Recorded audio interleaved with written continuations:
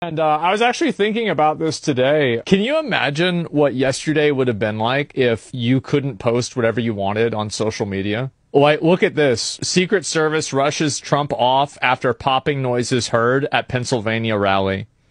Trump escorted away after loud noises at PA rally with a picture of him with blood on his face.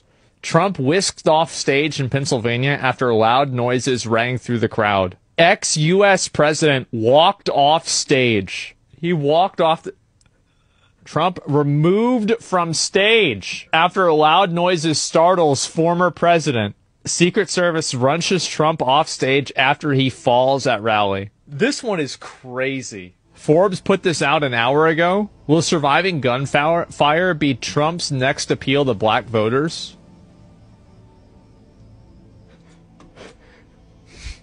No. Where's the link? No, I don't believe it.